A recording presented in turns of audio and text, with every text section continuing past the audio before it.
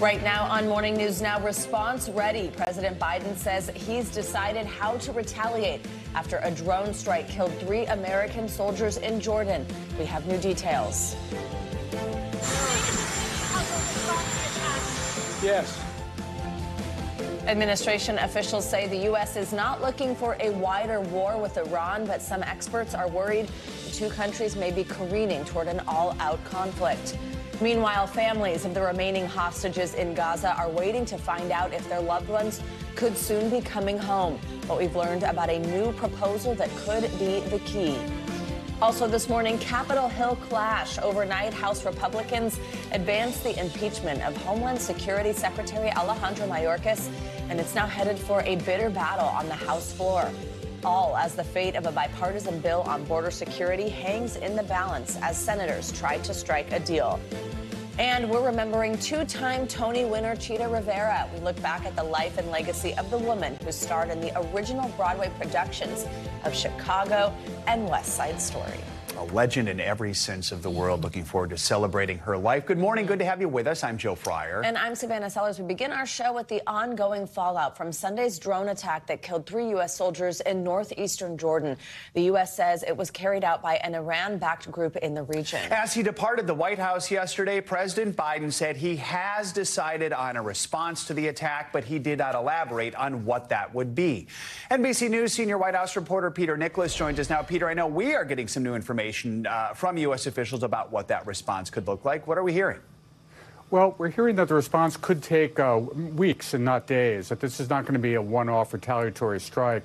The president obviously doesn't want to telegraph what his moves are going to be, but NBC News has learned that it will probably include Iranian targets in several countries. There are some Republicans in Congress who would like to see the U.S. hit Iranian soil directly, but it's unlikely that Biden will do that. He doesn't want to escalate this. He doesn't want a wider war, as he said. The militant group that claimed responsibility for Sunday's attack, they released a statement yesterday. It says they're suspending operations against U.S. forces. Walk us through this. Why is this? What's the reaction been from the U.S.? And then could there be any indication that this impacts the president's response? The U.S. is not putting very much stock in this at all. The Pentagon spokesman has issued a statement basically saying actions speak louder than words. There's very little likelihood that this is going to deter the U.S. retaliatory strike. Biden is under a lot of pressure to respond to avenge these deaths of U.S. soldiers and to show that Iranian-backed militia groups cannot target American troops with impunity. So I don't think that this statement is going to have much impact on the U.S. retaliatory response. Peter, we understand the president has spoken with the victims' families. What can you tell us about that and any plans to try and bring them home? Yes, there'll be what's called a dignified transfer that will take place on Friday. President Biden has spoken to the families and essentially asked if they would want him there to be present. And sometimes these are very fraught moments. The families are understandably distraught, and families have signaled that they do want President Biden to attend. I mean, he's someone who has suffered grievous loss in his own right. I mean, he lost a son, Bo, who served in Iraq. He lost his wife and daughter in the early 1970s in a car crash. And this business of consoling families who are grieving is something that he excels at and is important to him. So he will be there. All right. Peter Nicholas, thank you so much. Appreciate your reporting this morning. Well, sources tell NBC News that Hamas is reviewing a U.S.-backed proposal to release the remaining hostages being held in Gaza, along with a 60-day ceasefire. The deal follows a series of high-level talks in Paris between officials from Israel, the U.S., and Qatar. It is the first time negotiations have seemingly resumed since late November. NBC News foreign correspondent Matt Bradley has the details. So that deal to try to free those more than 100 hostages, including 6 Americans still being held on the Gaza Strip, is coming along, but slowly. We just heard yesterday that White House National Security Advisor met with some of the families of some of those American hostages. He updated them on the negotiations and tried to reassure them of the administration's commitment to freeing them. But this has been a really thorny issue here, so thorny that the U.S. dispatched the head of the CIA, Bill Burns, to Paris over the weekend to try to hash out a deal, not with Hamas necessarily, but with other parties. He met, and this is just rehashing, he met with his counterparts from Israel and Egypt and with the Prime Minister of Qatar. They came up with a proposal that is now in Hamas's hands, and it would basically say 2 months, some reporting has said 6 weeks, of a pause in the fighting in exchange for an exchange of prisoners, Palestinian prisoners, 3 of them for each Israeli or American held in the Gaza Strip. Now, that is still controversial, and not just on the Hamas side. Hamas has asked that they will only release all of those prisoners if Israel agrees to a full and final ceasefire, something that Israel has so far rejected. But even here in Israel, there's some opposition to freeing those hostages too cheaply. And that's the word we're kind of hearing bandied about by some right-wing ministers and politicians who say they don't want to see Palestinian prisoners, some of whom have been implicated in very serious terrorism charges, others less serious charges, hitting the streets once again in exchange for not enough. And that's why this has become so controversial, even as we're seeing families of the hostages protesting in Jerusalem and here in Tel Aviv, often in front of Prime Minister Benjamin Netanyahu's home. The pressure on him is substantial. But now we're hearing that Hamas has been invited to Cairo. Now, Israeli reporting says that Hamas delegation is arriving in Cairo today. NBC News has not confirmed that. But this could mean that this deal could be moving slowly forward, and we might have more news next week.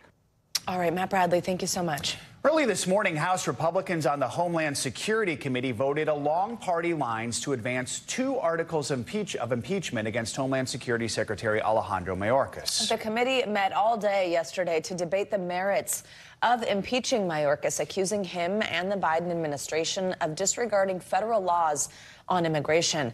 Mayorkas, however, has called the accusations against him baseless. A vote by the full House of Representatives is now expected as early as next week. This comes as a bipartisan group of lawmakers continues working toward a deal on border security. Senate Majority Leader Chuck Schumer says progress is being made. All through the weekend, negotiators continued their work on the National Security Supplemental. We are approaching the finish line, but the work is not done. For the first time in over a decade, we have a golden opportunity to make meaningful, lasting changes to the southern border.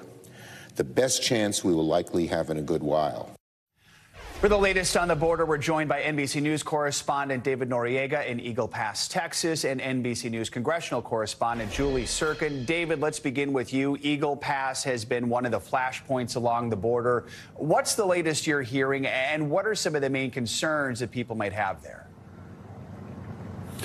Hey guys, good morning. Yeah, so in terms of migrant crossings here in Eagle Pass, things have actually quieted down quite a bit, especially compared to where they were last month. Last month you had just the borders right behind me. I don't know if you can see it in the dark, but you had tens of thousands of people crossing the border at this point over the course of December. That number has dropped precipitously, probably mostly due to seasonal fluctuations in migration patterns that you see pretty much every year. Nevertheless, you can still feel the political tensions quite strongly here. Just down the way is the park that Texas authorities took over to prevent Border Patrol access to the river and to prevent migrants from turning themselves over to Border Patrol to seek asylum.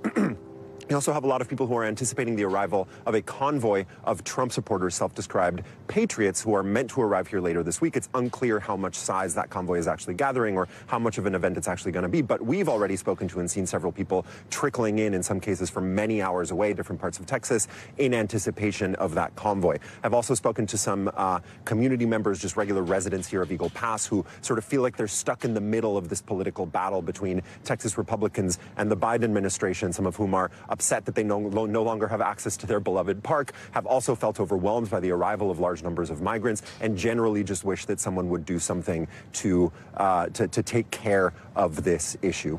Back to you guys. Julie, let's bring you in here, talk about what we've seen on the Hill. So Mayorkas could potentially be the first cabinet secretary to be impeached in 150 years. What are some of the key takeaways from yesterday's hearing? Yeah, guys, this was an all-day hearing, all-night hearing. They didn't vote until well into the night, but they did end up approving 2 articles of impeachment.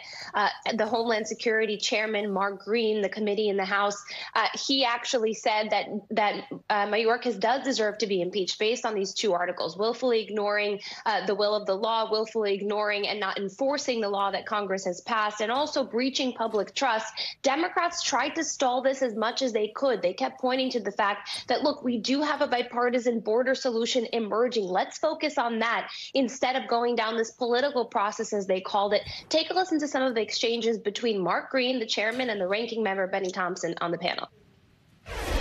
We have not approached this day or this process lightly. Secretary Mayorkas' actions have forced our hand. We cannot allow this border crisis to continue. We cannot allow a cabinet secretary with no regard for the separation of powers or the rule of law to remain in office. In a process akin to throwing spaghetti at the wall and seeing what sticks, Republicans have cooked up vague, unprecedented grounds to impeach Secretary Mayorkas. Now, nonetheless, all the back and forth didn't stop the committee from approving this on a party line vote. Just in the last minute, we got a statement from the Speaker of the House, Mike Johnson. I want to read you just a little part of it. He commended the passage of these impeachment articles in the House committee, the Homeland Security Committee. He said this was an exhaustive investigation. He called this a solemn step they didn't want to take, but they had to take, according to Johnson. Again, that vote on the full House floor could happen as early as next week, though it has not yet been nailed down. So, Julie, that's the House. Meanwhile, in the Senate, you have these efforts to try and reach a deal to secure the border. What's the latest on that? And what's the reaction to President Biden's assertion that he does want the authority to shut down the border? Exactly, guys. This is going to be released as part of the full supplemental security package. Remember what this is all about. The border issue needs to be fixed, according to Republicans who said this months ago, in order to unlock foreign aid to Ukraine, to Israel, to Taiwan, all of these key issues that the Biden administration wants to get settled soon. Now, Schumer, the majority leader of Democrats in the Senate, has said that they're not there yet. They're still putting the finishing touches on it. But what we've been able to see in our reporting that's part of this proposal is it is very conservative. It will will mandate an authority for the administration to shut down the border once they see migrant crossings reach a daily average over 7 days of 5,000 or exceeding 8,500 in one day. This is really significant. It'll be interesting to see how Republicans respond to it once that text is released. I'm told the goal is potentially tomorrow. Maybe it'll slide into Friday. Certainly, they still have some finishing touches to put on it. Take a listen to what Schumer had to say on the floor. It's entirely unsurprising and truly disappointing at the same time that many on the hard right, including Donald Trump, are now trying to thwart this bipartisan effort for the sake of electoral politics. But here in the Senate, both sides have an obligation to tune the partisan noise out and to continue working. Bipartisanship is the only way that action on the border is going to happen. So listen, Johnson has not said flat out that he will not put this on the floor, but certainly all eyes are on the Senate. If they can manage to really get this done, to get this out and get this on the floor and then pass it with enough Republicans and Democrats supporting it, it will certainly put a lot of pressure on Johnson, even though he is being pressured by the former president and some of those hard right members. David, I want to know if you could tell us more about this ongoing divide between the White House and then Texas Governor Greg Abbott over the handling of migrants at the southern border. What are you hearing on the ground, and where do things stand now? Yeah, Savannah, so for a couple of years now, Governor Abbott has been carrying out what he calls Operation Lone Star. That includes a number of different sort of actions here on the border, everything from putting razor wire along the banks of the Rio Grande here to new fencing to most recently taking over Shelby Park, which was one of the main crossing points that migrants were using to get on Texas ground. This has led to a pretty substantial conflict between the government of Texas and the federal government. The way that this plays out on the ground is a little bit more complicated between rank and file Border Patrol officers and Texas National Guard and Texas state troopers. They actually tend to often work together on these things. So the divide is more on the national level between Biden and Abbott and the federal government and the state government than it is between the agents of these actual agencies. And, you know, just being here on the ground, I've been asking myself the question, this is a pretty good test case for, do these policies on the ground, do these measures really work when all is said and done, right? Texas says that these are deterrent measures. They're intended to dissuade migrants from trying to make the crossing into the U.S. When you talk to people who've been, for example, representing criminal defense attorneys who've been representing the migrants who Texas arrests as part of Operation Lone Star, they say that those migrants wind up back in immigration custody anyway after they've gone through Texas state criminal procedures, and are often once again released into the country to await their asylum cases, which is what would normally have happened anyway. The numbers have also still been going up. Last month we saw record numbers here in Texas. So a lot of people, especially here in the community, see these Operation Lone Star measures as largely political rather than substantive border management issues. Obviously the state of Texas would disagree with that assessment. That's a big part of the debate that's going on the ground right now. Back to you. David and Julie with the latest on what's happening at the border. Thank you both. Well, the Justice Department is investigating Missouri Congresswoman Cori Bush for her campaign spending on security services. According to the St. Louis Post-Dispatch, Bush's use of funds first came into question last February after she married her security guard, who then remained on her campaign payroll while providing security for the Congresswoman.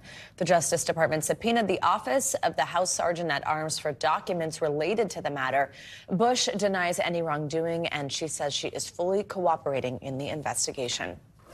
Well, the West Coast is getting slammed with heavy rain, winds, and snow. For more on this wet, wintry mix, let's get a check on your forecast. Yeah, meteorologist Angie Lassman joins us with that. Angie, good morning. Good morning, guys. We've got another storm system that's working in and bringing ample amounts of rain. We've got some snow on the table and some strong winds, and this is going to be impacting folks across the West over the next couple of days. Here's the deal right now. We're starting off quite soggy. We're going to continue to see this kind of scenario lasting for the next couple of days, and we've got plenty of alerts up already. We've got more than 20 million people under flood alerts, mostly across portions of California, including Southern California and stretching into San Francisco and points north of that. We've got wind alerts for 25 million people, and we've got winter alerts in effect as well for some of those mountain ranges. Let's start with how this plays out over the next couple of days. We've got this specific storm system, Pineapple Express, bringing us plenty of moisture, beelining from Hawaii basically all the way into the California coast. And this means that there's going to be an enhanced risk for some flooding over the next couple of days, specifically San Fran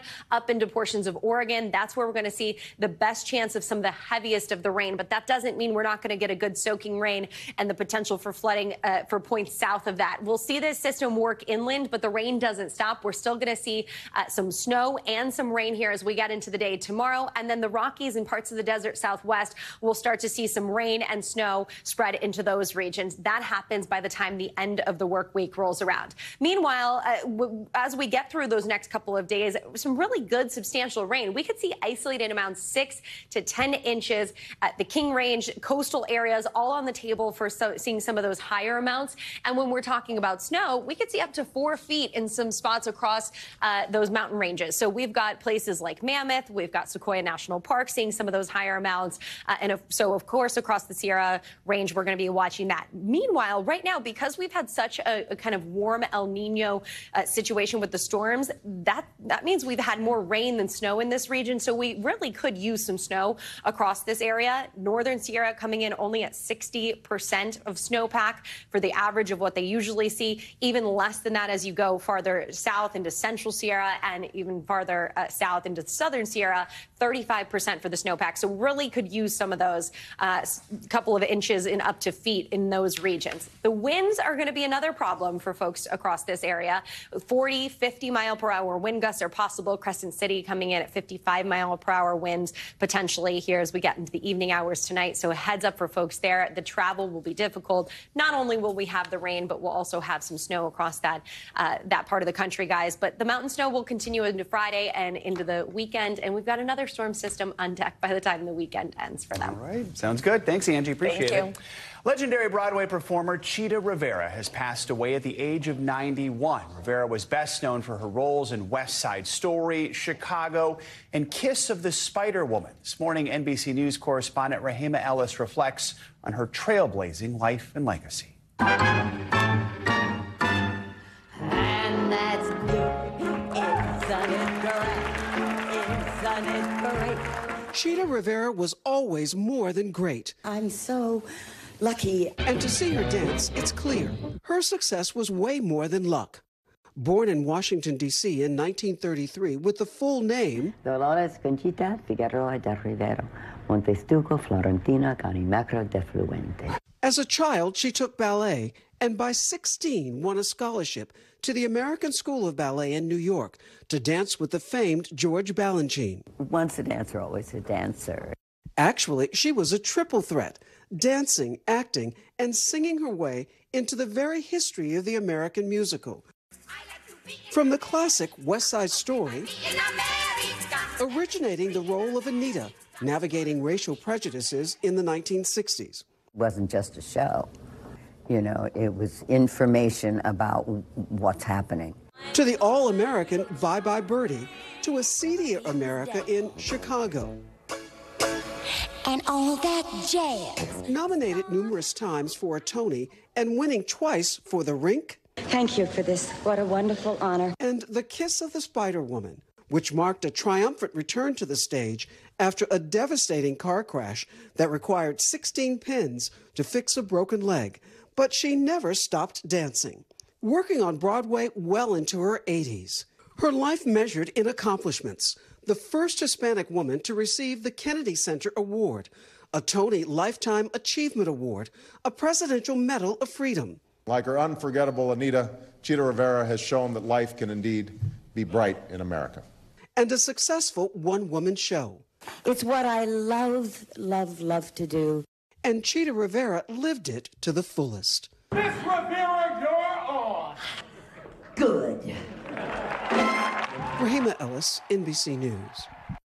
She was so good. What a life, too, at 91. What a great look back. Well, coming up, are you bougie broke? We're going to dig into what that term means and what it tells us about how millennials are spending their money. But first, the push to protect children on social media heading to Capitol Hill with some of the biggest names in tech set to testify in front of lawmakers today. That story next.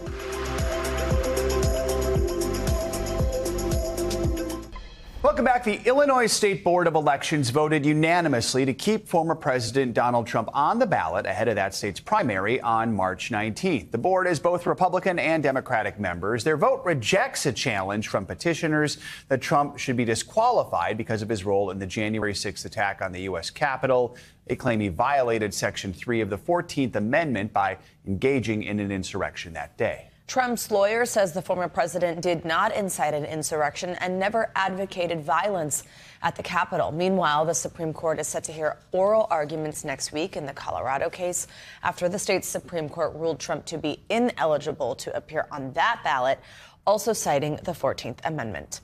Well, today on Capitol Hill, the heads of major social media companies are set to testify before the Senate Judiciary Committee about keeping kids safe online. The high-profile hearing comes as efforts to regulate social media nationwide ramp up, sparked by concerns from parents. NBC News youth and internet culture reporter Callan Rosenblatt joins us now with more on what we can expect ahead of this hearing. Hi, Callan. Good morning. So this is the CEOs of TikTok, Meta, Snap, X, all these major platforms that are expected to testify. What information is the Senate Judiciary Committee looking for specifically from these leaders? Good morning, Savannah and Joe. So it appears these leaders on Capitol Hill, what they're looking for is information about how these tech CEOs are planning to protect children from harmful content, particularly from content that sexually exploits children and that is sexually exploitive that children could access.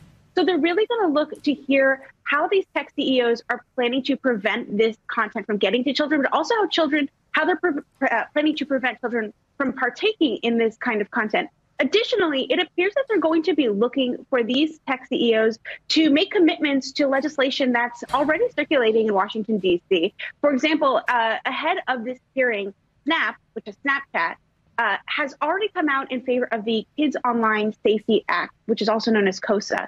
Now, that's an act that is bipartisan. It's gotten a lot of support on Capitol Hill, and experts tell me this law looks great on paper, but could be very difficult to enforce in practice. So it looks like these leaders, these lawmakers, are looking to get these sort of these assurances from these tech CEOs. But experts say that it may not be as simple as just signing up or supporting these pieces of legislation. So, Callan, have we seen any significant progress among social media companies in their efforts to try and create safeguards to help keep kids safe online? Could we see some concrete steps come out of this hearing today?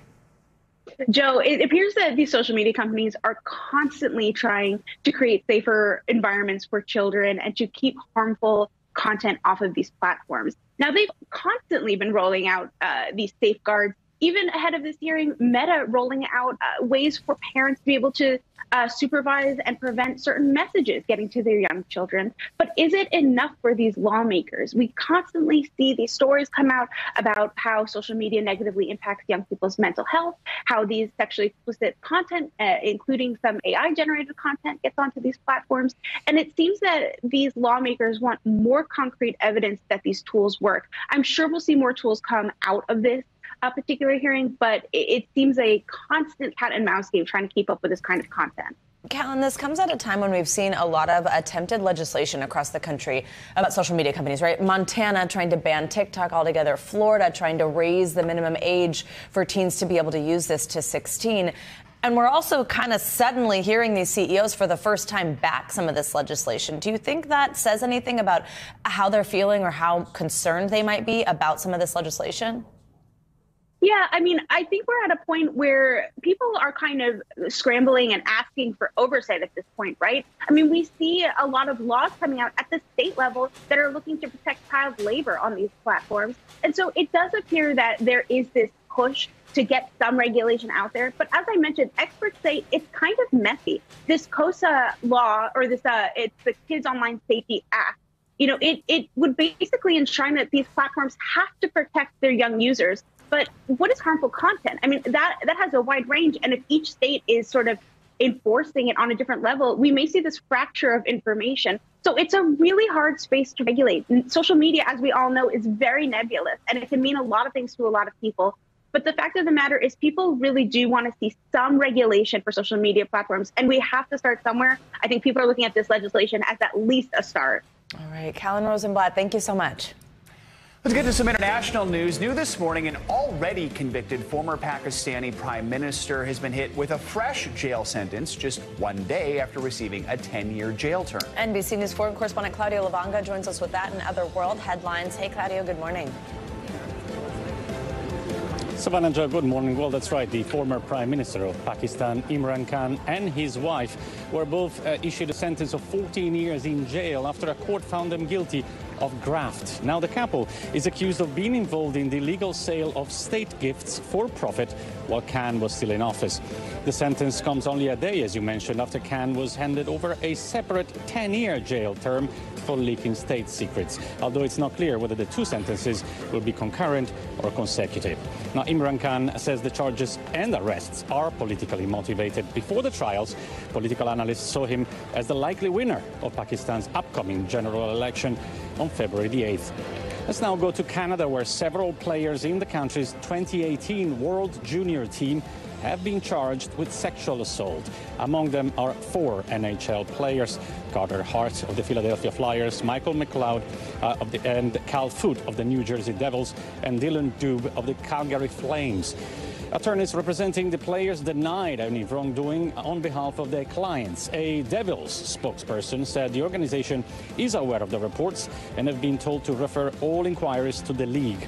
While a Flyers spokesperson said the team, and I quote, will respond appropriately to this very serious manner when the outcomes of this investigation are made public. And let's end this tour of the world in Paris, where the city's public transport system said it will be using artificial intelligence to help thousands of international visitors navigate through the French capital during the Summer Olympics. 3,000 agents will be provided with a handheld device that can translate between French and 16 different languages, with text appearing on the screen as well as being read out loud. Now, this way, officers can direct visitors to wherever they want to go without a fear they get lost in translation. Well, guys, c'est formidable. Back to you. No clue what you said. Yeah. It sounds great. But that is a great idea. Very cool. Yes. Thanks, Claudio. Appreciate it. Well, use the handheld. Exactly. Coming up in an NBC News exclusive, our Lester Holt sits down with the CEO of Microsoft, Satya Nadella. What he said about the rise of AI and the threat it could pose to our elections. That's up next.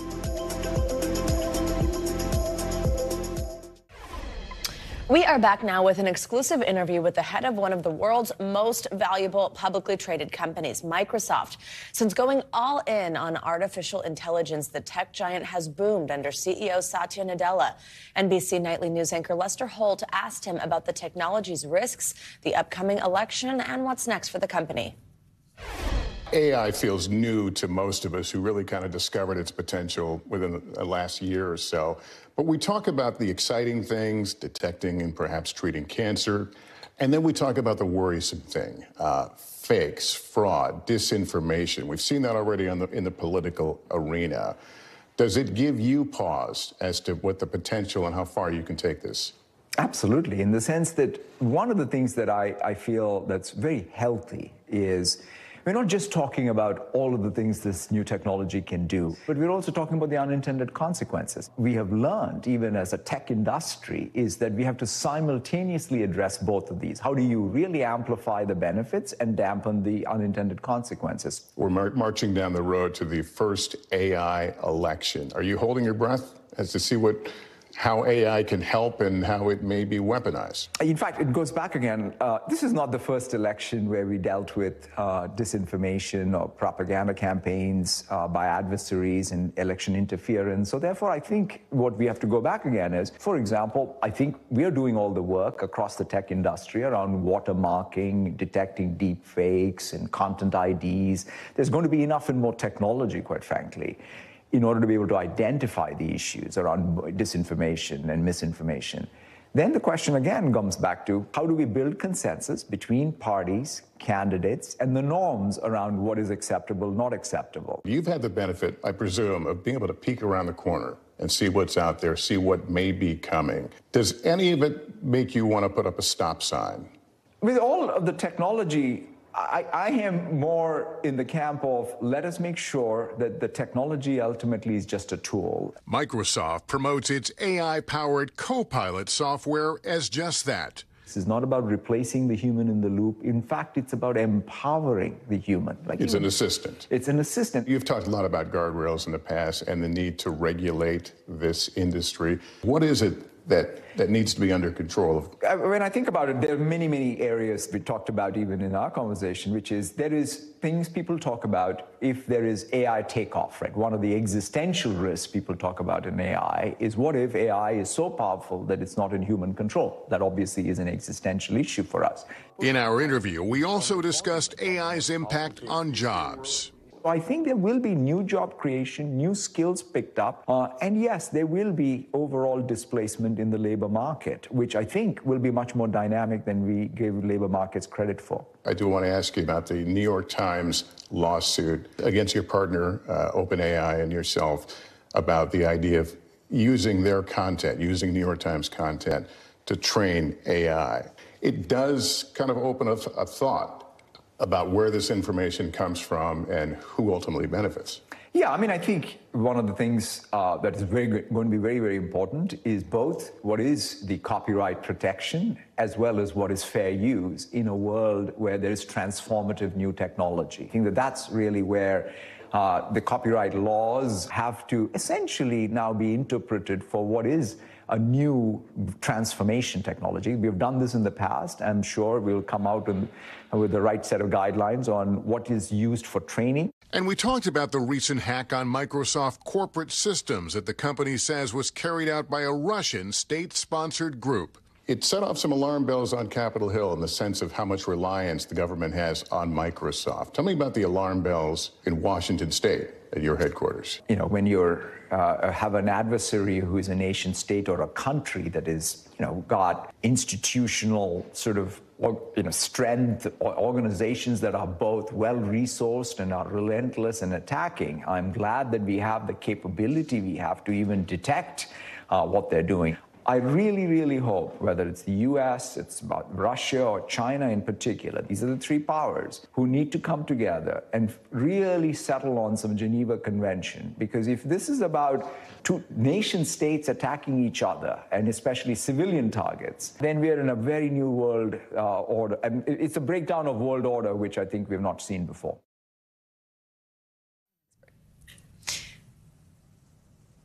That was Lester Holt speaking exclusively with Microsoft CEO Satya Nadella.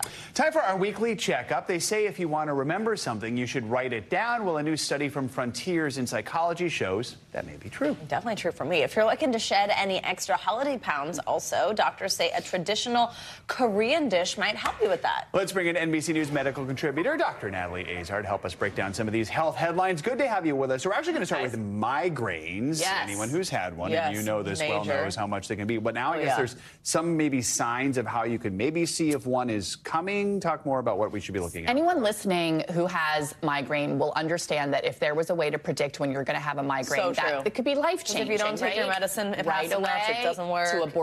To abort the headache. So this study looked at if you could track certain symptoms like your mood, stress levels, energy levels, as well as your sleep, and could that predict a headache the next day. And what they found was that if you slept poorly and had a lot of low energy the day before, you were more likely to have a morning headache. And if you had a ton of stress and a ton of energy the day before, it was more likely to predict an afternoon headache. Biologically, I don't know why that's the case, but I just found it interesting nonetheless. And I'm sure other people have other triggers that they have well identified for themselves. So my doctor's orders are to track. My daughter has migraines. I'm like, was it the food you ate? Was it your this? Was it your that? But I think this, study points to some new things that people can look at and intervene, right? We talked about that, Savannah. Mm-hmm.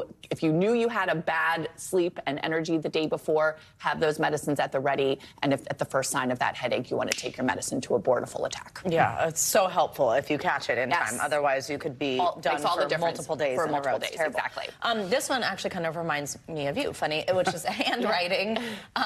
May kind of, I don't know, help you remember things, be a little bit more impactful than typing something. Like I know you like to write. I write my stories, but I do also find like if I write a name down, I'm more likely to remember. Right. So I think most people who read this and say, oh, if you handwrite versus typing into a computer, you may remember more. I think most of us hear that and go, yeah, I think that makes sense. And when I first heard the study, I thought, is this just because when I was growing up, we weren't typing into laptops and it's just the way you learn? Well, no, this study actually studied a bunch of students and they tested how elaborate their brain connections were with handwriting versus typing into a computer. And in fact, they found that areas of the brain that are involved in memory and encoding new information had more elaborate connections when they wrote things as opposed to typing. So my doctor's orders are, where you can, jot down notes, jot down your grocery list instead of always relying on, phones and things like that. Keep a journal, practice the writing, because I think that really can help.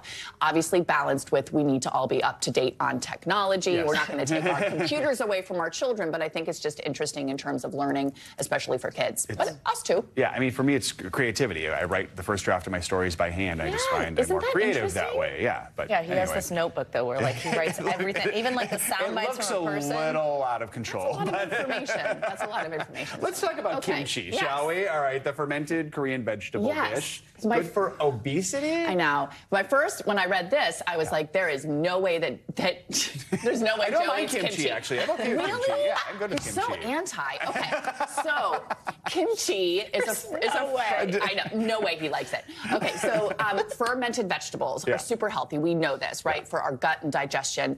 And there's a certain probiotic that contains the live bacteria, certain bacteria that is super, super good for digestion. But in animal studies showed that it actually prevented obesity, like in mice and other animals. So they wanted to look, these researchers, if people who ate a diet high in kimchi, could it prevent obesity? And they found that 1 to 3 servings a day did lower the risk of obesity. But here's the clincher. If you start eating too much, be careful. Why? Doctor's orders. Watch out for the salt intake, and also rice and all the other things that you could be eating could actually cause weight gain.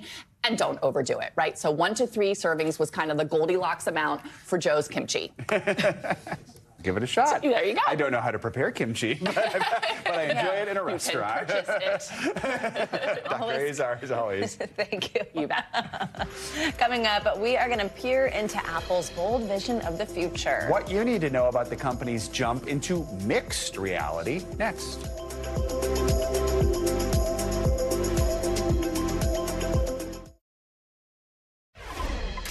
Welcome Welcome back. Well, Apple's newest device, the Vision Pro headset, is set to go on sale Friday, but it comes with a hefty price tag of $3,500. While some say it's a game changer, others are asking if it's worth the price.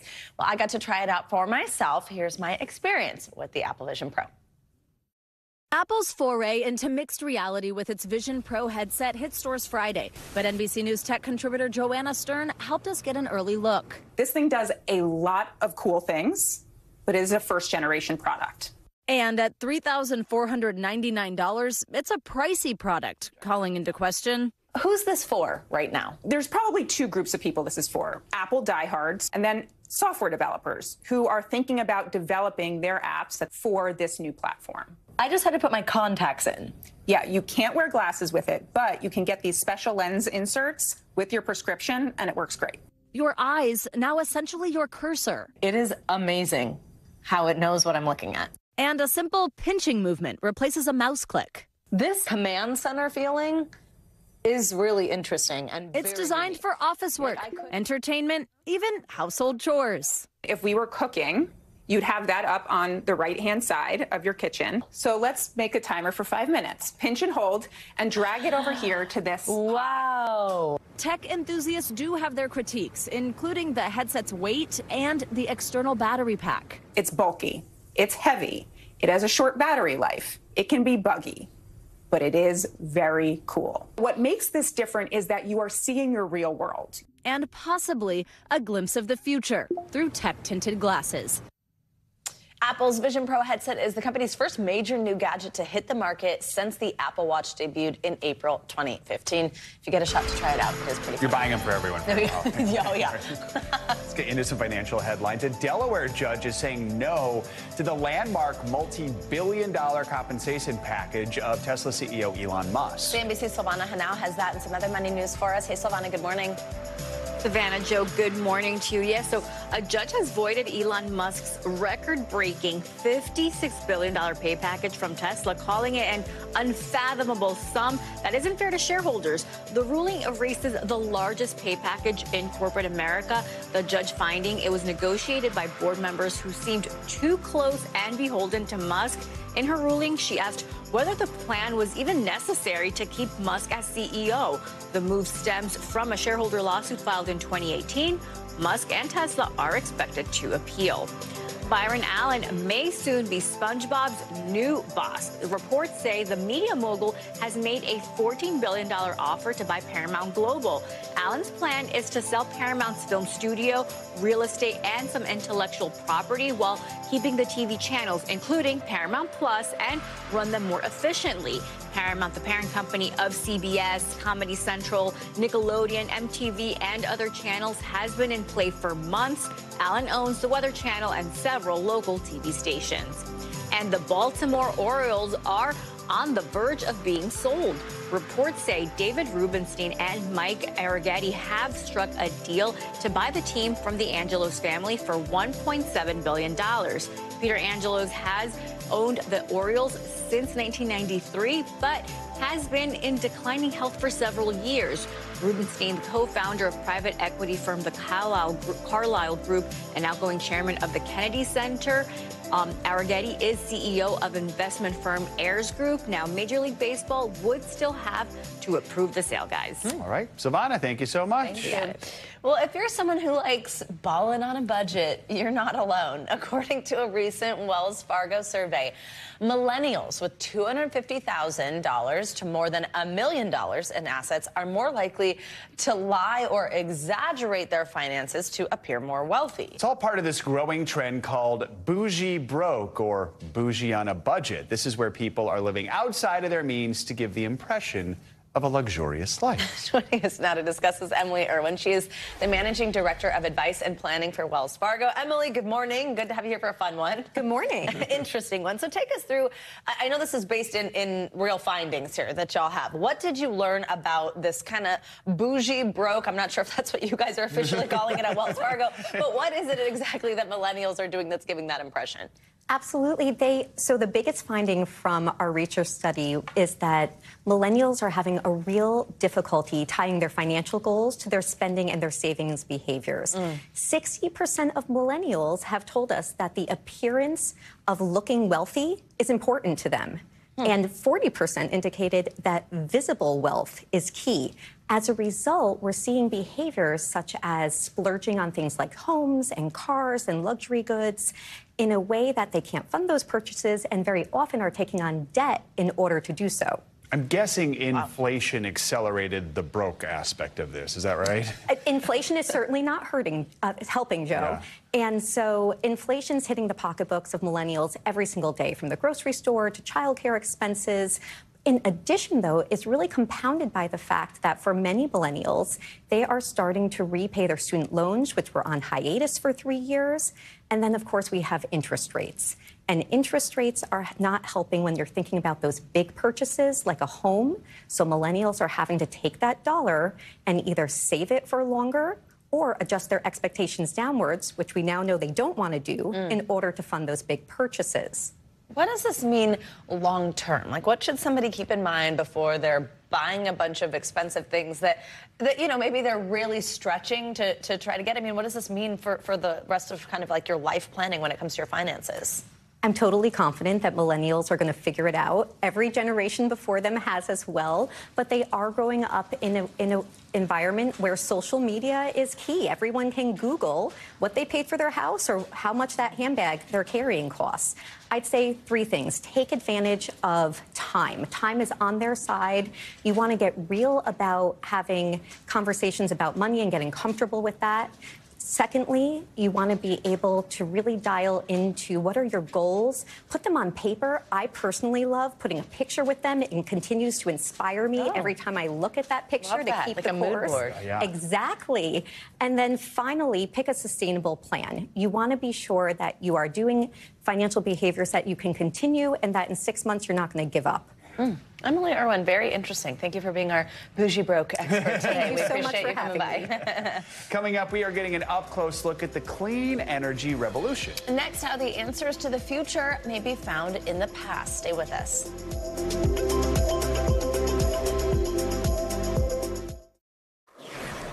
Seems a lot of internet users need a heart-to-heart with Sesame Street's Elmo. The beloved red puppet wrote on X, "Elmo is just checking in. How is everybody doing?" A simple question, but it certainly opened the floodgates. Actress Rachel Zegler wrote back, resisting the urge to tell Elmo that I am kind of sad. Accounts for celebrities, brands, and ordinary folks replied, bringing up everything from climate change to the Baltimore Ravens playoff loss. The New York Times described it all as a yawning chasm of despair. Wow.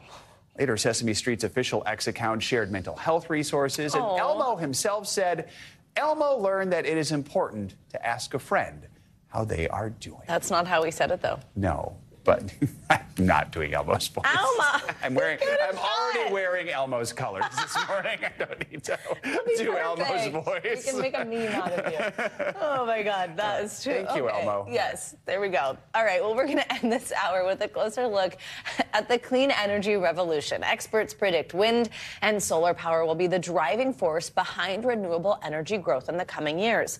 But to understand the future of clean energy, NBC News correspondent Ellison Barber takes us back to look at a time when solar panels and wind turbines were more of a curiosity than a concrete idea.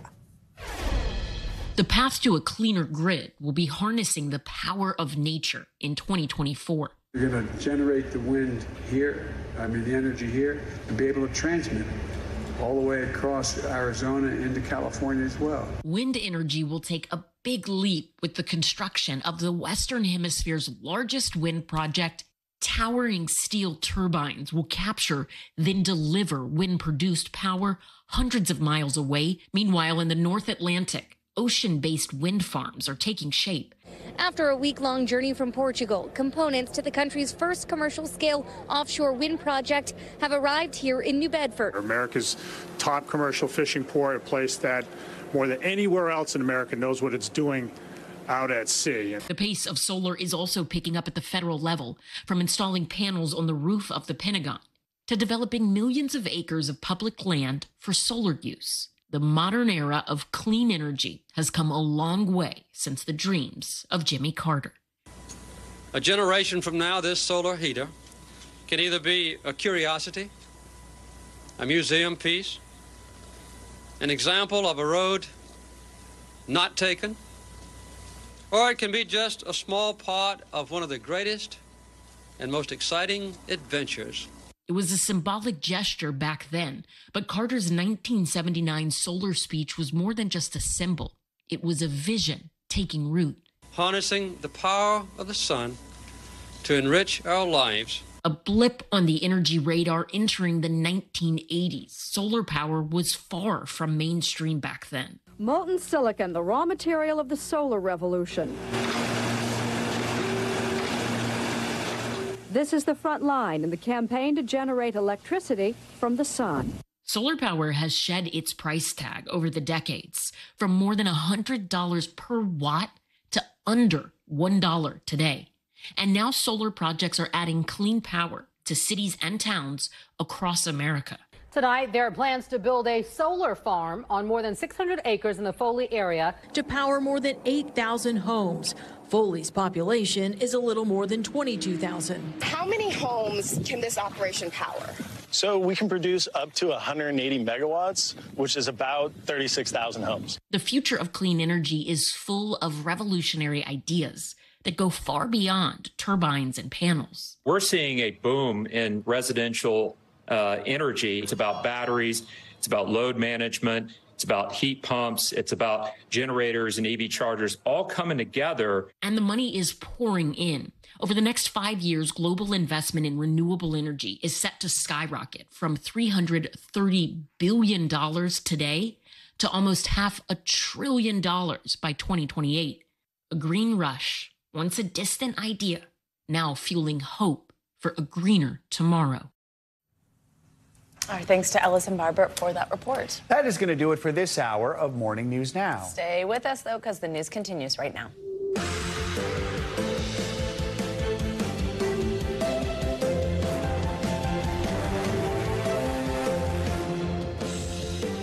Good morning. Thanks for being with us this Wednesday. I'm Savannah Sellers. I'm Joe Fryer. Developing right now on Morning News Now. Pivotal moment. President Biden confirms he has now made the high-stakes decision over how America will retaliate to that deadly drone strike that killed 3 U.S. service members.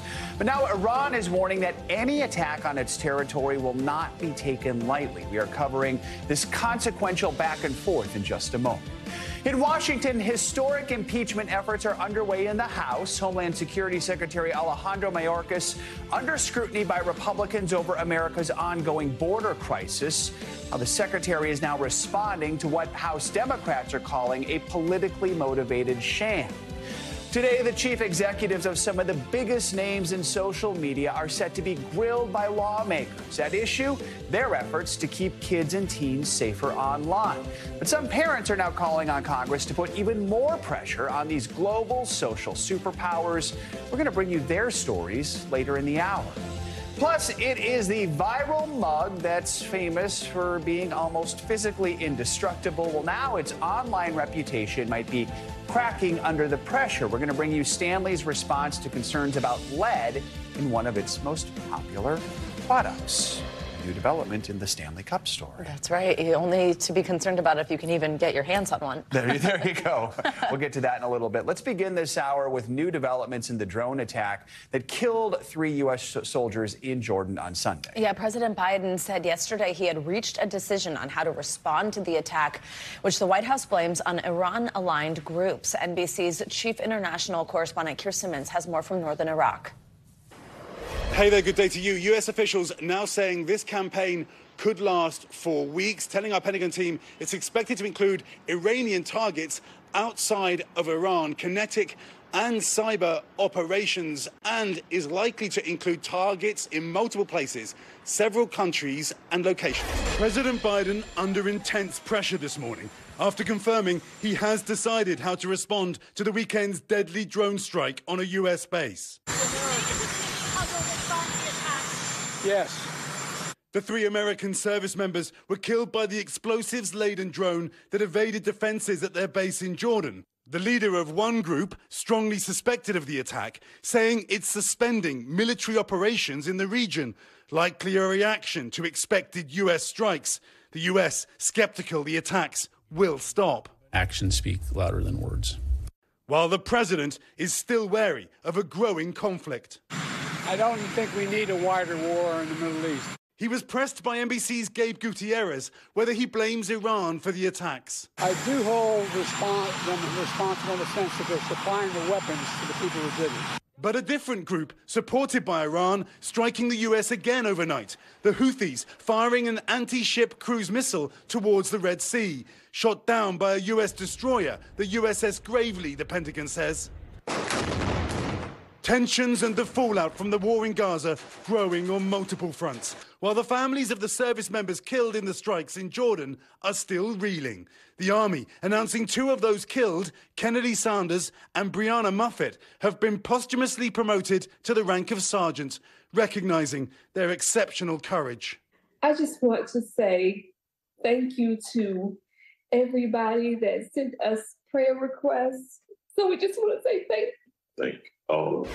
Meanwhile, the commander of Iran's Revolutionary Guard saying in a statement, "We hear threats coming from American officials. We tell them that they've already tested us and we now know one another. No threat will be left unanswered." Meanwhile, U.S. officials telling NBC News that the targets have not been finalized, but underscoring the multi-dimensional nature of the challenge for President Biden. The director of the CIA saying that he believes the crisis around Gaza has emboldened Iran.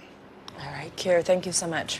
We're learning new details this morning about that deadly Israeli military raid inside of a West Bank hospital. Palestinian officials say Israeli commandos disguised themselves as doctors to gain access to the hospital. 3 people were killed during the raid. Now Israel is facing backlash for the move as pressure grows for a deal to free Israeli hostages. NBC News foreign correspondent Matt Bradley joins us from Tel Aviv with the latest on all this. Matt, good morning. Good morning, guys. Well, the deal to free those Israeli hostages and Americans is coming along, but slowly. White House National Security Advisor Jake Sullivan met with some of the families of those 6 American hostages yesterday to reassure them of the administration's commitment to get them home. Today, growing fallout after that daring Israeli raid in a West Bank hospital that killed 3 Palestinians. Commandos disguised as doctors and medics, even carrying a wheelchair and a baby doll as props. One of the slain fighters was from Hamas, and 2 were from Palestinian Islamic Jihad, the group said in statements. The Palestinian Authority called it a massacre, and human rights groups said hospitals should be off limits from war. Israel said the militants were using the hospital as a hideout as they planned terror attacks. Hospitals should not be used for that purpose, and once they are being used for that purpose, they don't have any immunity. As fighting continues on multiple fronts, there were new strikes in northern Gaza. While the world waits on word from Hamas on a long-awaited hostage negotiation deal. But Israeli Prime Minister Benjamin Netanyahu yesterday rejecting 2 key Hamas priorities, saying Israel won't withdraw the Israel Defense Forces from the Gaza Strip and won't release thousands of terrorists. Netanyahu has faced mounting pressure from the hostages' families who've protested for months demanding their loved ones return. But some right-wing Israeli politicians have opposed a deal that might put prisoners back on the streets. So we are basically looking at a situation where you have to ask yourself, what's the limits? Where do you draw the line? Because the extortion could be potentially endless. And we may be seeing some progress on the Palestinian side. Hamas has said that they've been invited to Cairo to finish these talks. Joe? All right, Matt Bradley, thank you. Well, House Republicans are moving forward with an impeachment inquiry that could make Homeland Security Secretary Alejandro Mayorkas just the 2nd cabinet official to be impeached in U.S. history. Just after midnight, the Homeland Security Committee voted along party lines to push the 2 articles of impeachment forward. This follows a year-long investigation led by Republicans who claim that Mayorkas failed to comply with federal immigration laws in his management of the southern border crisis. Democrats on the committee have called the investigation against Mayorkas, quote, a politically motivated sham. NBC News Capitol Hill correspondent Ryan Nobles joins us on this now. Ryan, good morning. So first, catch us up on this debate. It went well into the night. What did we hear from both sides? Yeah, Savannah. In fact, the final vote didn't happen until most of us were sound asleep around 1 a.m. this morning. And it was along party lines, 18 Republicans, 15 Democrats voting to advance this to the full House. And it was a lot of partisan back and forth. And Democrats had the opportunity to just offer up amendments to this resolution. And they just kept doing that over and over again to extend the process and demonstrate what they believe is a political stunt by Republicans to try and muddy up the immigration debate and lay the blame on the immigration crisis right at the feet of Alejandro Mayorkas, the Homeland Security Secretary, and, of course, by extension, President Biden. The sum total of it all, though, was exactly what we expected. This will now go to a full House vote probably sometime next week. So Secretary Mayorkas himself is in talks with the Senate to try and pass this border security package we've been talking about for several days now. He wrote a letter to the panel saying the accusations don't rattle him. He remains devoted to serving the public. What else are we hearing from Secretary Mayorkas? And at some point, could we see him testify in his own defense? Yeah, you know, Joe, I think that's one of the interesting aspects of this debate is that there is actually quite a bit of common ground between Republicans and Democrats, that there is a problem on the border. Where it gets caught up is in the political back and forth about it as a potential campaign issue. And what Secretary Mayorkas said in his response to the committee as they're looking to impeach him is that he is interested in new legislation to try and solve this problem. He has been a part of these negotiations, as you rightly point out. In the letter, he says the problems with our broken and outdated immigration system are not new. Our immigration laws were simply not built for 21st century migration patterns. And so, you know, this immigration debate, it's been happening a long time. This isn't a new issue by any stretch of the imagination, and it's always been so divisive. That divisiveness on full display during this hearing last night. Ryan, you mentioned a little bit about next steps here, but tell us more in depth. House Speaker Mike Johnson has promised to move these articles of impeachment against Mayorkas to the floor quickly. What will that look like? Yeah, in fact, the Speaker out with a statement this morning. He called this a solemn process, but he said it was the duty of the House to move this process forward. It will now go to a full House vote sometime next week. That can pass with just a simple majority, but it is no guarantee, primarily because Republicans have such a thin majority. If they lose just 2 votes, that could potentially stop this from moving forward.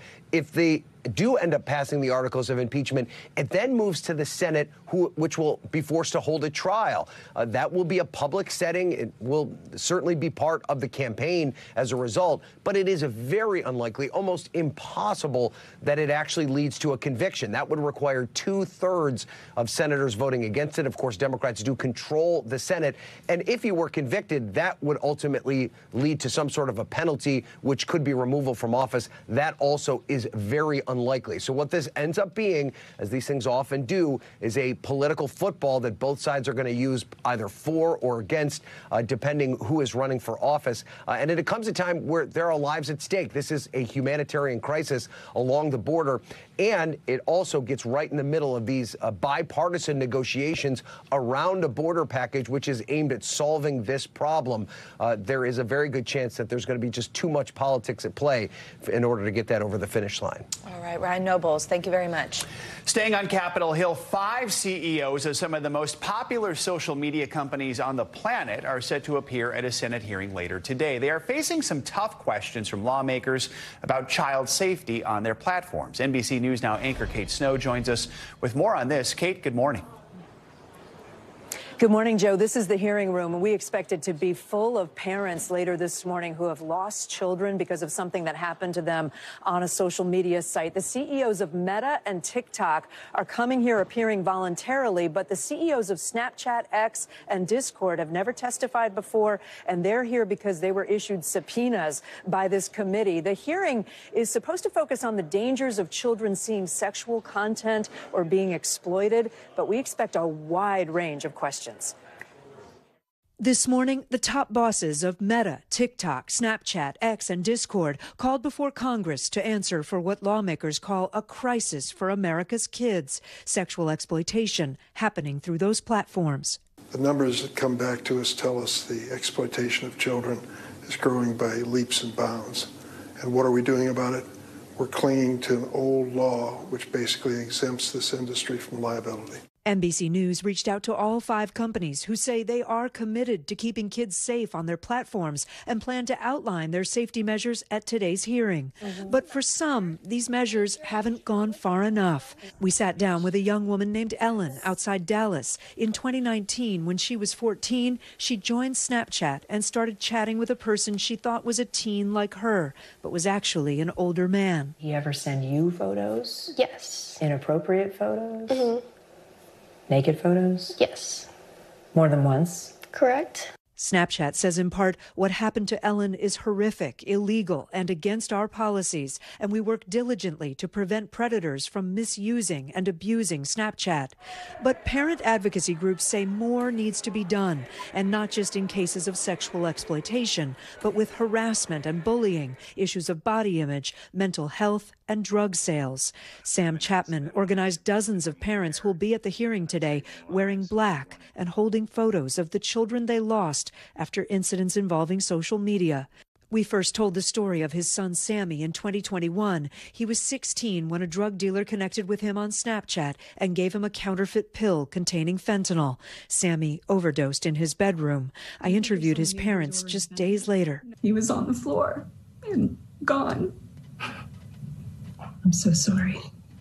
Today, Sam Chapman wants all the CEOs put under pressure. What we're hoping is that there's some very pointed questions about why they're letting so many children die on their platforms, why they're letting so many children be abused on their platforms without changing it. Look, there are a number of bills meant to protect kids online being considered here in Congress, but unclear if any of those will move through. They'll come up today for sure. Snapchat has endorsed one piece of legislation called the Kids Online Safety Act, and today we'll hear the new head of X say that they also think that that bill should advance. All the CEOs, Joe, are going to tout the work that they're doing, but look, there are clearly gaps. All these companies, for example, will let you sign up for their sites with a birthday that they don't verify. And that's how that adult man was able to talk to Ellen and really get her in trouble. We'll have more on Ellen's story tonight on NBC Nightly News. Joe. All right, Kate, as always, thanks for your reporting on this. We appreciate it. Let's now get a check of your morning news now forecast. Meteorologist Angie Lastman joins us with a look. Hey, Angie, good morning. Hey, good morning, guys. You might be wondering, where did winter go? If you live in the middle of the country, you're for sure asking yourself that, because we've got temperatures running 10, 15, even more than 20 degrees above normal for this time of year. So feeling a little more like spring than winter. We've got mid-60s on tap today for Denver this afternoon. Minneapolis, 54 degrees. We could see a record in multiple spots across the country, daily records and potentially even January records. So we'll wait to see how that shakes out. But tomorrow, Wichita set to hit 71 degrees, Cincinnati into the low 50s, Chicago into the low 50s, Dallas will head to the low 70s. We'll start to see things turn a little cooler here as we get into the end of our work week and back into our upcoming weekend. We've got temperatures back down to the low 50s for Richmond. New York ends up into the low 40s. So yes, we'll start to see things kind of get back to where they should be, but we've got a couple more warm days between now and then. Speaking of some things that we've seen across the country, if you've been noticing in New York City that you haven't seen the sun in a while, you're not going crazy. It's been 8 consecutive days without sunshine in New York City, and it's not just New York City. A lot of folks across the Northeast haven't seen the sun in a while. It has been a long haul, but the good news is there's going to be a couple of breaks of sun through the day today, so you'll get to finally see that glowing ball of light in the sky. It won't last for long. We'll still see some clouds working through that region, but at least it's not the heavy rain that they're dealing with out west. We're going to see a heavy kind of couple of days of rain across this region, with the Pacific Northwest stretching down into portions of California already wet this morning. You can see it's been a soggy one for folks there. We've got the alerts up when it comes to flood alerts, wind alerts, and winter alerts as we're set to deal with this system for the next couple of days. We've got plenty of moisture working closer to the shore through the day today. This is going to bring an enhanced risk of flooding from the Bay Area all the way to Oregon. And Southern California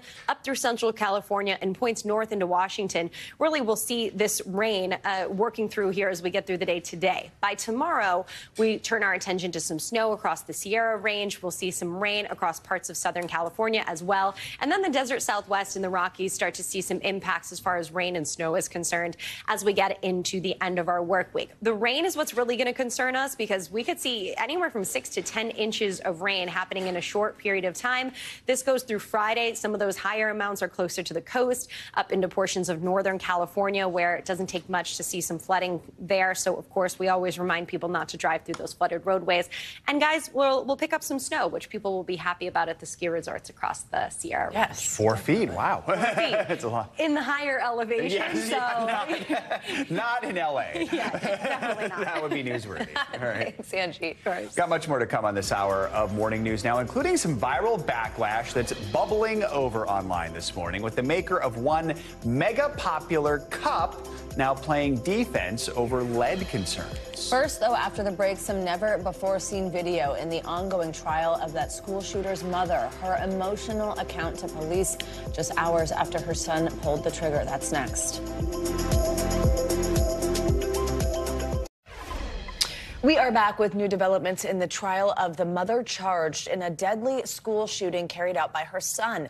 Yesterday, prosecutors showed the jury never-before-seen video of the defendant, Jennifer Crumbley, in a squad car, saying her son, Ethan, just ruined his life, as well as haunting photos of the boy's bedroom. NBC News correspondent Maggie Vespa joins us live from Chicago with the latest on this. Hi, Maggie. Good morning. Hey, Savannah, good morning. Yeah, prosecutors in this case also digging deeper into Jennifer Crumbley's inner circle, having her now former boss testify yesterday that she could have taken time off the morning of the shooting to get Ethan counseling. This after school administrators testified that she declined to take her son out of school that morning because she said she had to work. The defense, meantime, continuing to fight back as they prepare to take over this unprecedented case. My son just ruined his life. Caught on camera and now entered into evidence. This morning, the trial of Michigan mom Jennifer Crumbley marked by video from the back of a squad car in 2021, hours after her then 15-year-old son Ethan opened fire at Oxford High School, killing 4 classmates. Crumbley crying.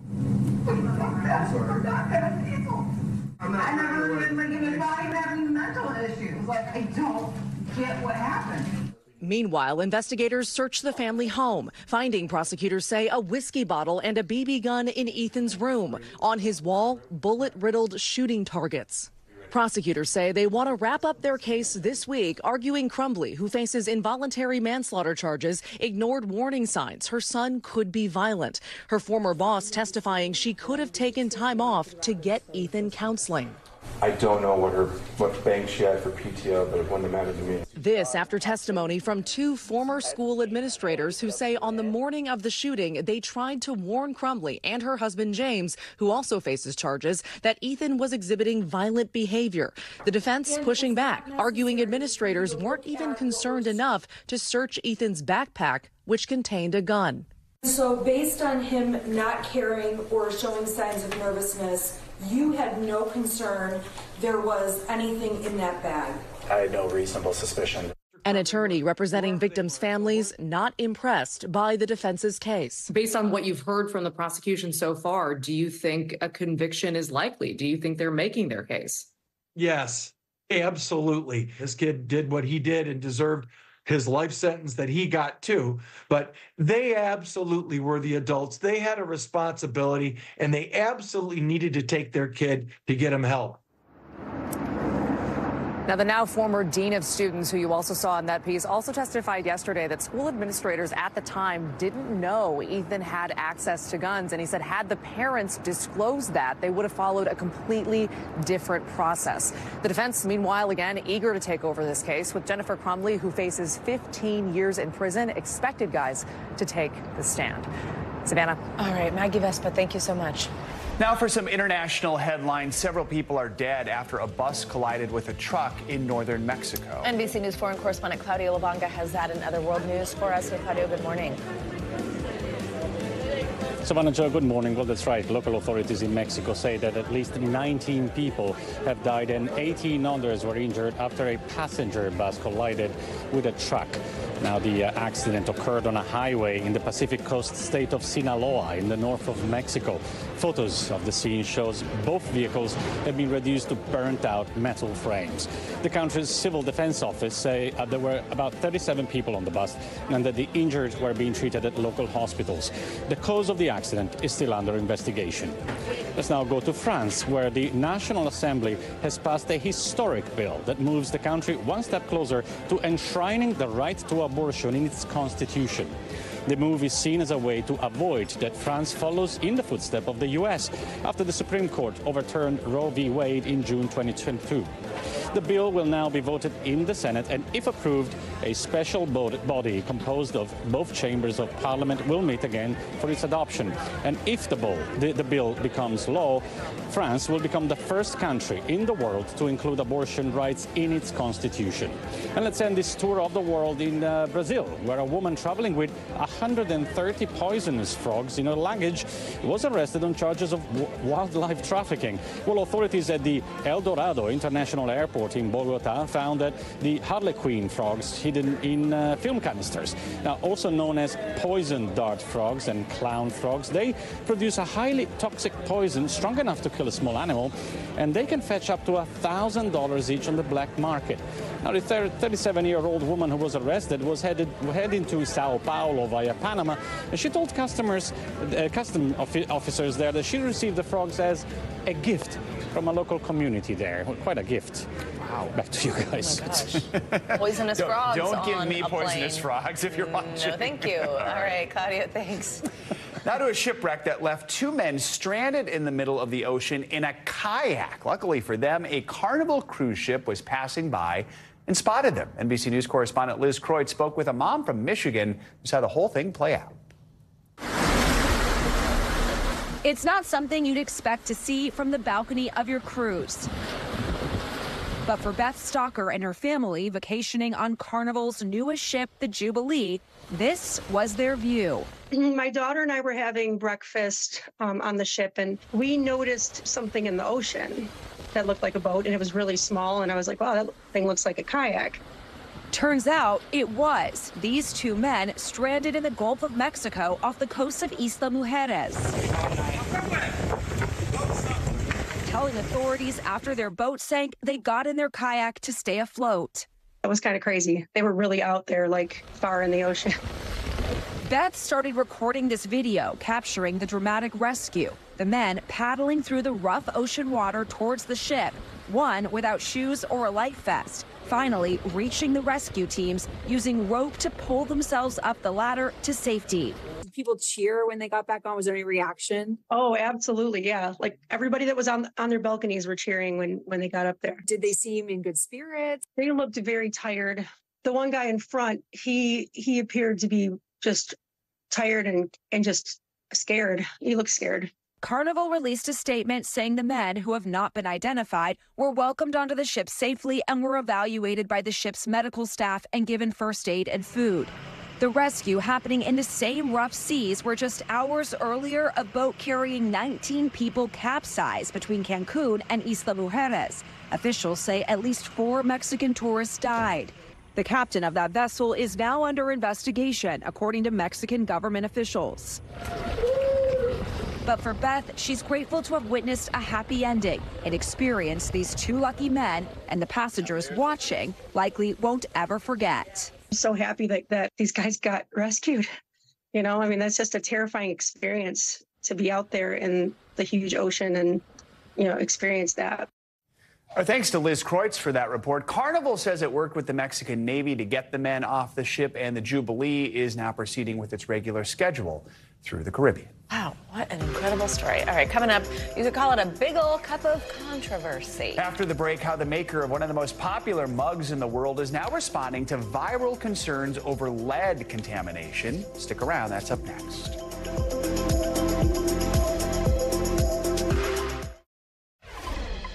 We are back with one of the most popular cups on the planet. We've been telling you about these Stanley tumblers. Well, there have been concerns over lead exposure in their products, and this morning the company is responding. NBC News correspondent Emily Aketa joins us now with more on this. Hey, Emily, good morning. Hey, Savannah, good morning to you. In the same way social media influencers fueled demand for the Stanley Quencher Cup, now alarm bells are ringing on TikTok and Instagram over whether the lead sealed inside the cups makes them unsafe. Oh, I got a Stanley! Just weeks after social media helped make the Stanley Quencher Cup the must-have accessory of the season, I want to see if these Stanleys have lead in them for myself. This morning, a wave of TikTokers are testing them for lead and even throwing out the pricey status symbols. The company says its products are safe, explaining on its website that it uses an industry-standard pellet to seal the vacuum insulation, and the sealing material includes some lead. But it's covered with a durable stainless steel layer, making it inaccessible to consumers.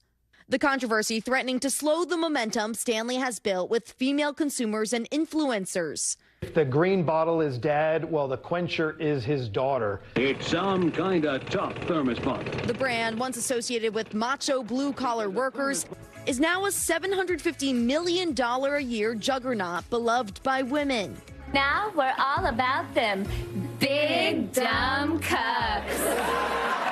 A phenomenon SNL recently played up for laughs and even referenced the controversy. You can really taste the bacteria. I'm getting lead. So how concerned should you be? There really is practically zero risk of you ingesting any of the lead that's in this cup. Lead exposure expert Jack Caravano says while people shouldn't worry, he's disappointed the company chose to use any amount of lead in its products. We pretty much have stopped using lead in just about every product out there.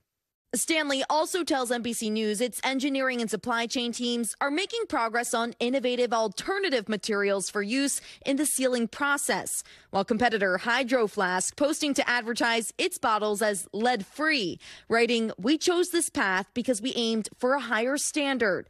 A new front in the water bottle battle as Stanley seeks to reassure its customers. Emily, so we're seeing clips of people using at-home testing kits. How reliable are those? So experts say the swabbing for lead, they're not super accurate. And while they can be a good first step, ultimately it's laboratory testing that will be the only way to really know what's in a product, whether it be lead or some other harmful substance. If you do have any questions or concerns about a product, the best place to start is the Consumer Product Safety Commission. So that's a good place to start. Ask your questions and go from there. All right, Emily Aketa, thank you so much. Well, American Heart Month kicks off tomorrow. Each year, heart disease and stroke cause 1 in 3 deaths among women specifically. That is according to the American Heart Association. And this Heart Month, the organization is calling on families to act, urging them to learn the life-saving practice of CPR. Joining us now for more on this is Nancy Brown. She is the CEO of the American Heart Association, as well as Dr. Mike Varshavsky, a board-certified family medicine doctor. Good morning to both of you. Thank you very much for being here. Good morning. Important stuff here, and we're so happy to have you help us raise awareness as we're about to kick this month off. One of the things that I know that people are encouraged to do this Friday, National Wear Red Day, and specifically this importance about what women need to know when they're thinking about their heart health. Tell us what it is that women should be aware of and be thinking about. Well, first of all, thank you so much. And Friday is National Wear Red Day, which is a really important day so that we can help raise awareness to women everywhere that heart disease is their #1 cause of health concerns. As a matter of fact, heart disease causes more deaths in women than the next 5 causes of death combined. Wow. So we want women to know their risk factors. We want them to take action, to know their family history, and we want to raise awareness for all women to be sensitive to their risk for heart disease and stroke. Absolutely. Dr. Mike, let's bring you in and tell us what to look for, or if you've never really had any heart concerns before, where can you kind of start to just get a baseline with your health? Yeah, I think you need to establish a good relationship with a primary care doctor. Too often I see young folks start using urgent care as their form of primary care. So true. Which unfortunately doesn't work for continuity of care. You want someone who understands your risk, who understands where they can make some lifestyle changes and therefore reduce heart attack risk, cardiac arrest risk. And I frequently tell people the things that are within your control are way more powerful than anything that I can put on a prescription pad. So I motivate people to try and make changes in their lives to lower that heart risk, because it's all within our control. Wow, that's really good to hear. It makes you think, okay, I could take some of the kind of autonomy back here.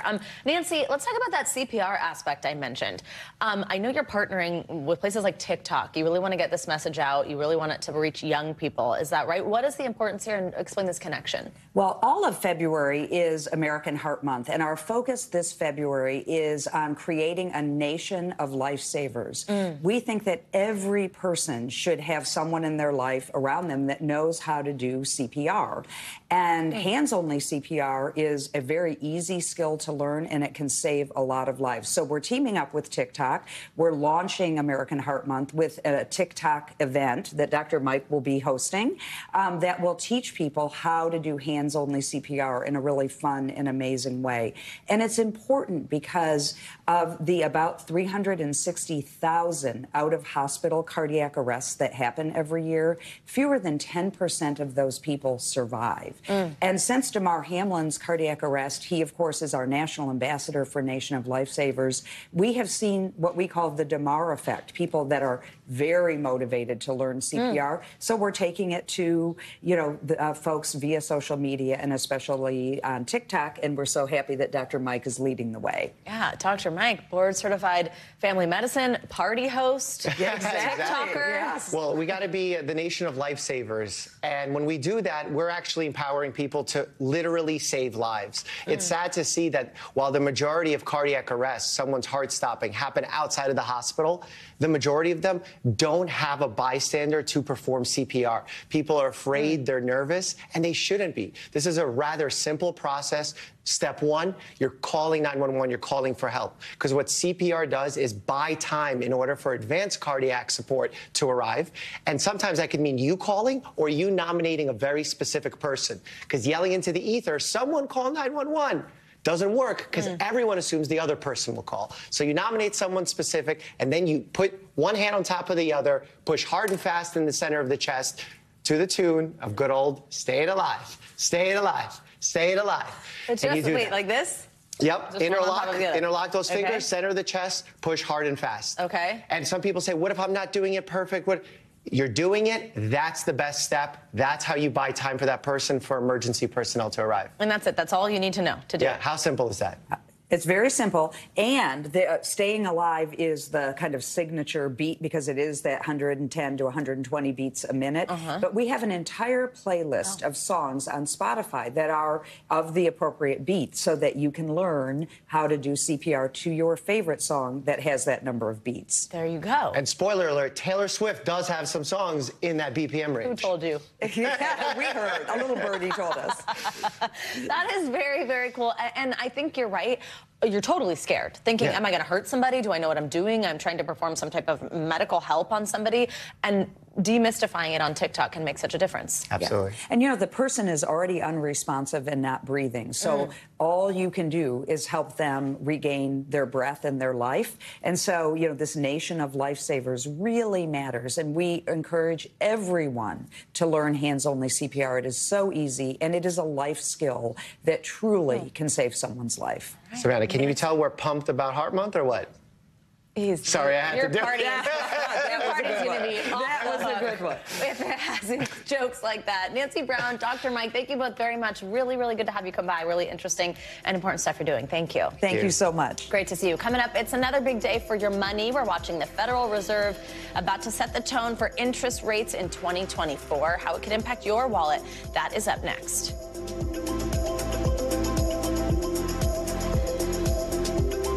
Welcome back. The Federal Reserve is set to announce its first interest rate decision of the year later today. Economists predict the Fed will keep rates unchanged, but many expect the central bank could provide more hints about future moves. We're always watching for those. Joining us now to talk more about this is NBC News senior business correspondent Christine Romans and Investopedia editor-in-chief Caleb Silver. Good morning, friends. Good morning. Thanks for being here. Love your little cha-ching.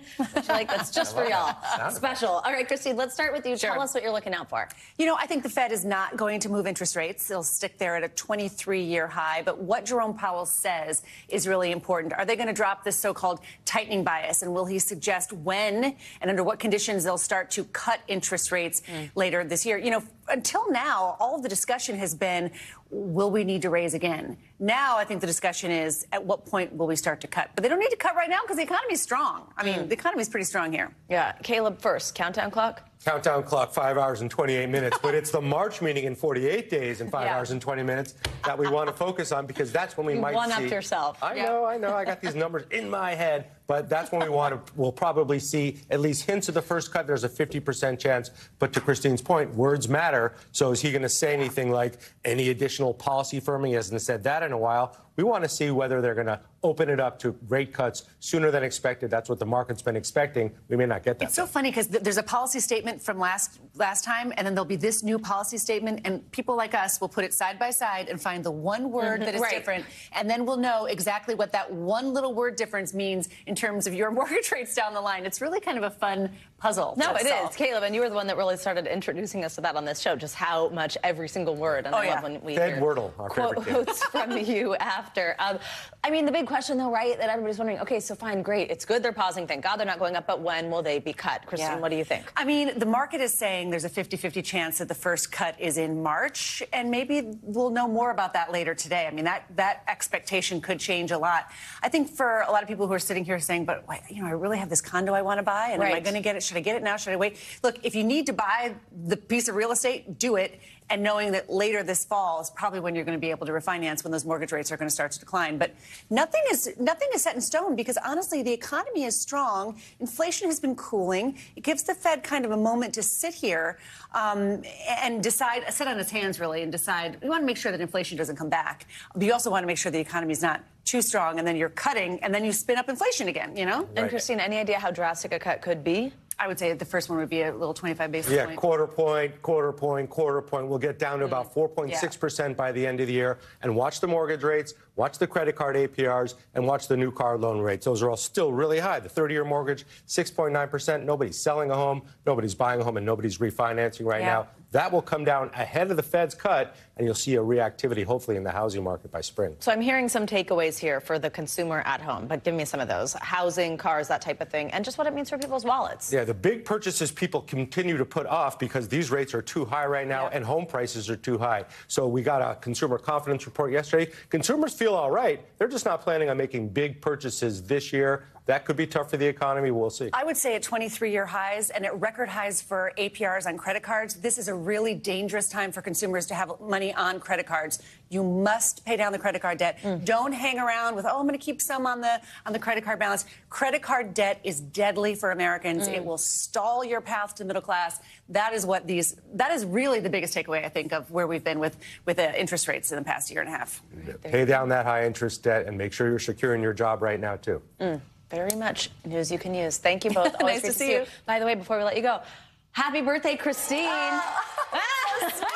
We had that ready to go. Caleb's an old friend, and he's cat's Yeah, he's the one who let us know right before. Thank God he did. Christine Romans, Caleb Silver, thank you both very much, and have a wonderful day. Enjoy your special day.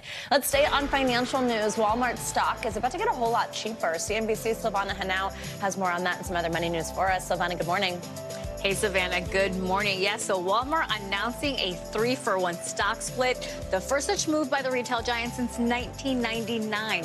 Walmart stock rising on the news, close to an all-time high. Companies often conduct stock splits when they feel their share price is too high to attract investors. A split makes it more affordable, especially for small or retail investors.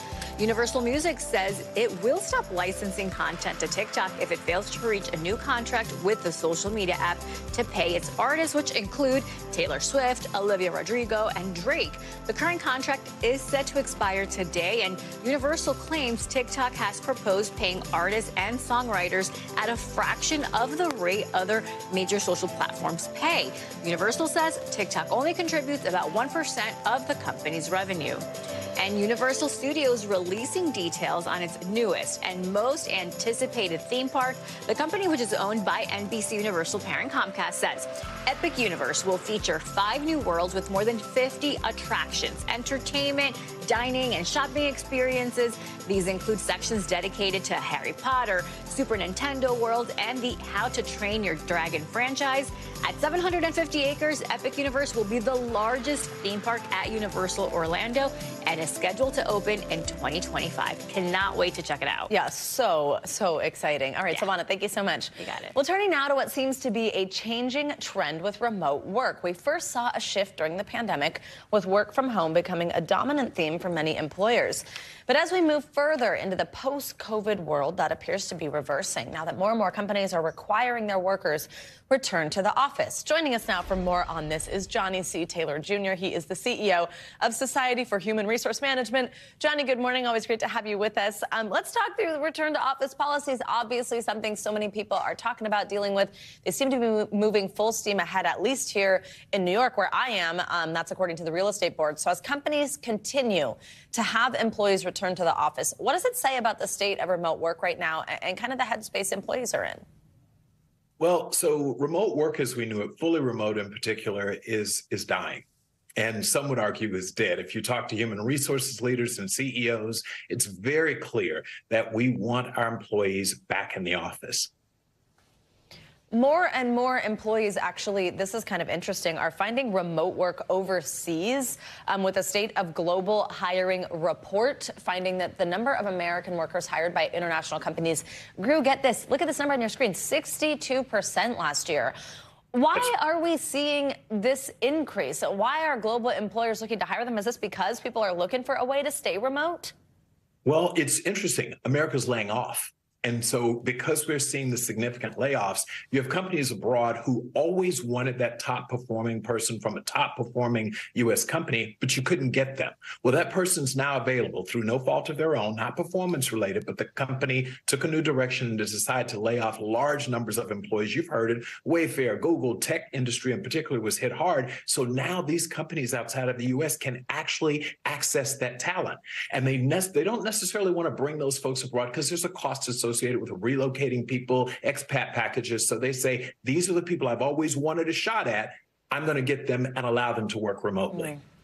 Johnny, a new analysis from Live Data Technologies, that's who has these numbers, they suggested that employees who worked remotely 5 days a week were more likely to be laid off last year to people who worked in office, comparing those two. You mentioned, look, a lot of times layoffs, it's just kind of like the state of the business, right? Or positions being eliminated, not a fault of the workers, not a reflection of their skill set or their output. But when we talk about that, about remote versus not remote, why do you think that is? Why would remote workers be the first to be let go? And what should anybody listening at home kind of take away from that stat? Well, you know, frankly, fully remote comes with real risk. There are upsides to it, but downsides. What we know, 42% of supervisors say, I actually forget about my remote employees. Out of sight, out of mind, that adage exists for a reason, and it's because that's what happens. The other thing we know, and there is bias here, we know this, but 70% of supervisors say remote employees are more easily replaced. And 68% of them have told us we think in-office employees perform better. Again, whether or not that's accurate or not, if that's the sentiment of the managers, right, then employees are at risk when they choose to work fully remotely. Make sure that we're distinguishing. Hybrid is in. No one is saying come back to the work 5 days, come back to the office 5 days a week, 9 to 5, but they are saying fully remote is not the answer either. Johnny C. Taylor, we appreciate you joining us on this very important stuff, and lots of people are thinking about it. Thank you for your time. Thank you. Coming up, Team USA is making history this morning. Its first ever Olympic figure skating gold medal that's coming 2 years after the games. We will explain after this. Welcome back. Well, if you ever wanted to get back at your ex, a New Jersey animal shelter has a perfect solution. For just $50, the Homeward Bound Pet Adoption Center will This is so funny to me. We'll name a feral cat after your ex before it's neutered or spayed. The center posted this hilarious Valentine's Day promotion. It's already raised over $2,000 to cover the cat's surgery cost. Your ex might get their whiskers in a twist. It's all for a good cause. The procedures help lower the population in cat colonies and returns them as part of a trap, neuter, return program. So that was a real news story that I needed to tell you about. Moving on, Team USA is celebrating a historic moment this morning. The U.S. figure skating team just received its first Olympic gold medal. It comes nearly 2 years, though, after the Beijing Olympic Games, following the retroactive disqualification of a Russian skater over a positive drug test. Today, anchor Hoda Kotb has a look back at the long, unusual road to gold for these American stars. A monumental victory worth its weight in gold. Nearly 2 years after their apparent runner-up finish in the team competition at the Beijing Winter Olympics, the U.S. figure skating squad now the rightful winners of the gold medal. This week, the Court of Arbitration for Sport disqualified Russian skater Kamila Valieva. She tested positive for a banned heart medication in the lead-up to the 2022 Winter Games and argued she may have been inadvertently exposed to the medicine her grandfather takes. The ruling ending the ongoing saga by stripping the Russian Olympic Committee of their team win and awarding the top prize to Team USA. It still hasn't sunk in yet. U.S. Olympic team member Vincent Joe speaking to us from his dorm room at Brown University. To be honest, I'm still processing. I probably experienced 20 new emotions that I don't even know how to describe in English. Now, 9 American skaters are making history as the first U.S. skating team to grab gold. Back in June, Vincent Joe, Brandon Frazier, and Alexa Knierim sharing with Today how their dreams of a medal ceremony in Beijing dramatically played out as news of Valieva's positive test sent shockwaves through the sports world. We were dressed, ready to go. It was like Christmas morning going to get our hardware. Yeah. And no, they're like, no, this is not happening, not happening. And then they sent us back to our rooms in the village. Now, Team USA finally recognized and looking forward to their gold medal moment. Our thanks to Hoda Kotb for that report. Well, the medal ceremony, which usually takes place shortly after Olympic competition, was postponed after details of Valieva's positive test came to light. While no date has been given yet on when Team USA will receive their medals, they are already gold medal winners in our hearts, in our eyes. And they really are. So there you go. It's exciting stuff. And of course, we've got Paris to look forward to this summer. That's going to do it for this hour of Morning News Now. But stay with us because the news continues right now.